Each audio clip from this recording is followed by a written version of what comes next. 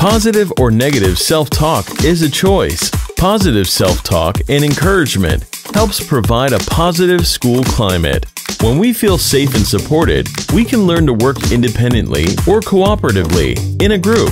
Effective bullying prevention needs everyone to buy in: friends, peers, teachers, counselors, principal, and parents. If we can get the majority of people to work on creating a caring community at our school, it will happen.